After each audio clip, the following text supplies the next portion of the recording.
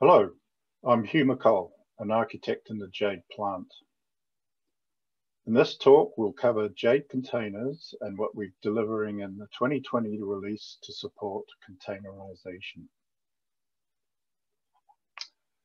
In this section, we'll cover containers, what they are, briefly some of the benefits, the deliverables in 2020, and we'll finish up with a demo of JADE containers in action. What are they? Containers as a virtualization mechanism are sometimes compared with traditional virtual machines. They differ in several ways, but the primary difference is that VMs virtualize hardware, whereas containers virtualize an operating system, so that multiple workloads can run on a single OS instance. A container is basically a unit of software that packages up application code and its dependencies. So what are some of the benefits?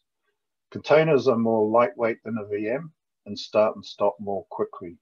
When your application services are packaged as containers, you can scale up and scale down services, e.g. JADE App Server nodes and web services more easily.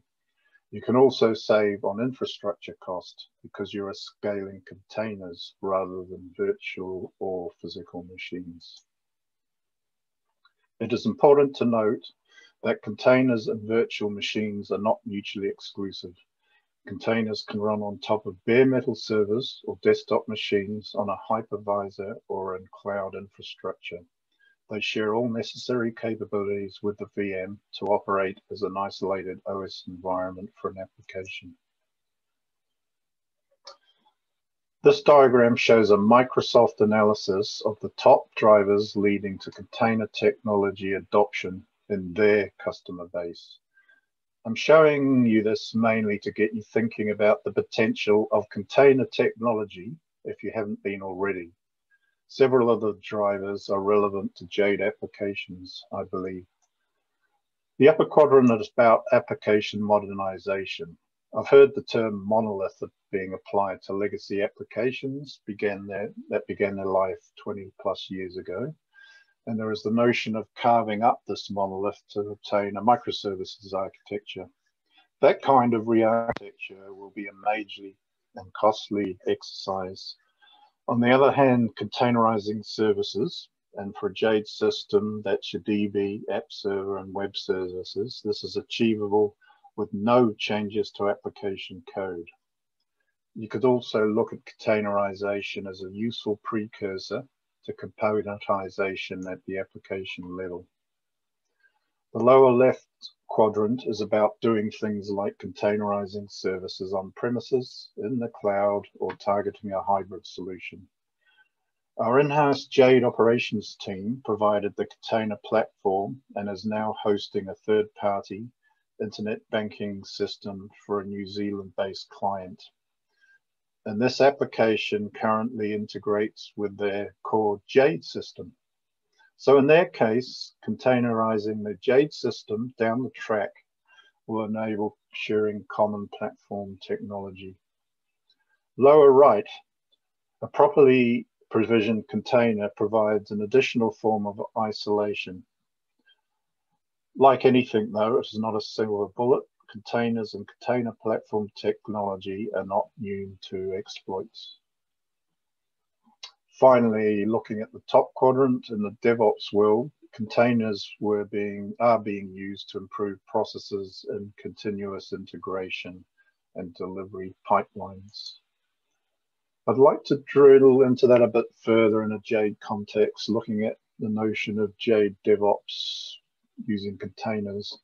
Containers provide a consistent self-contained application environment that can be deployed onto varying target infrastructure, again, on premises or in the cloud, starting from deployment through test, through staging, and even up to production. Containers can be thought of as Lego building blocks that you can use to construct integration test environments, for example, comprising multiple JADE and third-party services. So an example might be an SDS environment with multiple secondary databases, an RPS secondary, a containerized SQL Server instance. You might add in a containerized IIS server to testing web services and so on. So the sky's the limit in terms of combinations, and it's easier to build those up from smaller components than configuring lots of virtual machines with all hosting each of those different services.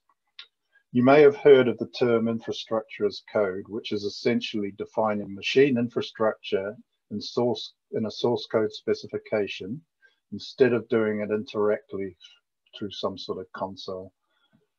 We can build on that principle and start thinking about application environments specified in source code that can then be checked into a source repository, version controlled, and reused by different people in your team. Key benefits to this approach include consistency, repeatability, and automation. You get consistency from deploying containers with the same base operating system, for example, which then can be run on different machine infrastructure, like going from your dev PC or laptop to a server to the cloud. Once you have your application environment's definition source, if done properly, anyone on the team should be able to check out that source and deploy test application, perhaps starting on the same PC, but again, this could be anywhere, server or in the cloud, with little or no manual interaction. In the demo that follows this chat, we'll take a look at how to apply an environment as code approach using the Error1 sample application. Before we get to the demo, let's look at some basic Docker concepts. A Docker file is a build script that contains the instructions to build a container image. The output of that build is the image, which is essentially a packaged service. When we run an image, it becomes a container, which is an instance of the image. And a container registry is a place for storing images. So similar to a source repository, but it's called a registry. Right, what are the main deliverables in 2020? The main benefit is you can run existing applications in a Docker-based ecosystem with no code changes. In earlier releases, you can run a database server node as a GUI application using the JADE wrap.exe, or as a Windows service using JADE serve.exe. 2020 provides an additional JADE wrap-B executable. So the B historically stands for batch. It's equivalent to things like JDB util-B or JADApp-B. So this enables you to run a database server node as a console application. The main use case for this is to provide a Docker container-ready entry point process.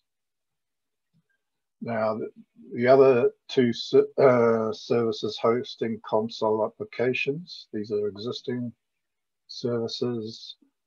The JADApp-B, it's a console application that runs an application server node as a background process. And we also have JAD client console application that runs a standard client node as a background process.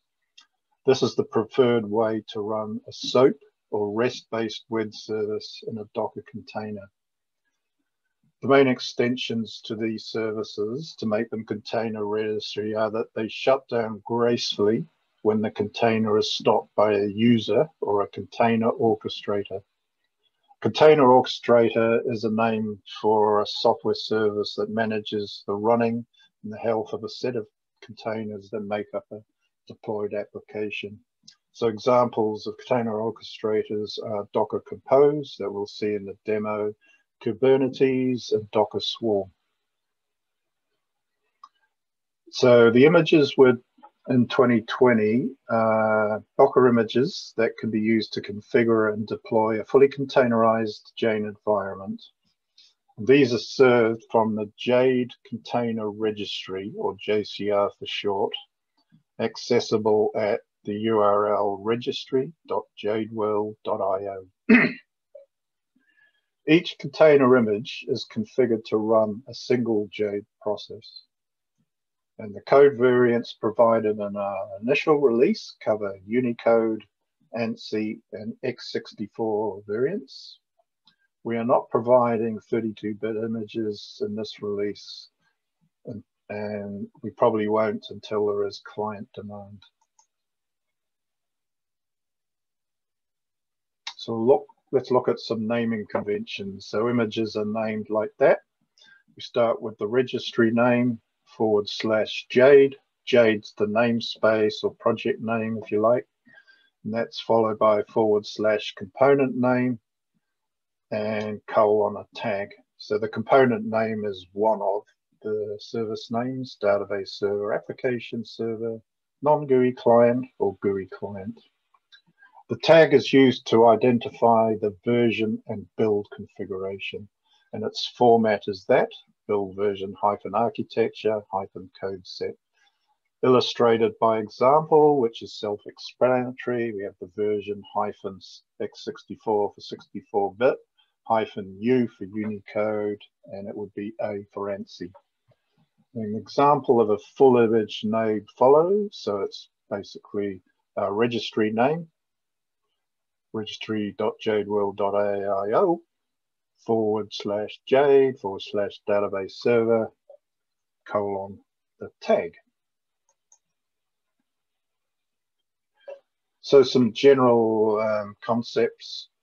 The base image for our containers is the Windows base image, and it's the specific image is the long-term service channel Windows Server 2019.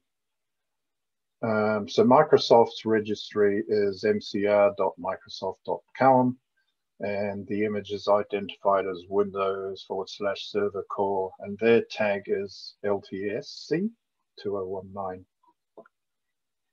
Now for logging. Most container ecosystem logging solutions are built to pull messages written to the standard out pipeline, as is standard with Linux. Remember, containers originated in the Linux world. Windows and Microsoft are just catching up. And for a while, Windows container application logs were not readily accessible via these logging solutions. Why is that? Legacy Windows apps typically don't write to standard out. They either log to the Windows event log, a file, or both. And with JADE, the majority of our logging is written to JOM message log files, as you know. So Microsoft came up with a solution to this that they've open sourced, and that solution is called Log Monitor. JADE container images incorporate this solution, and it's the source is provided on GitHub. So we incorporate Log Monitor into all of our container images. And in our case, we've configured it to monitor JOM message log output.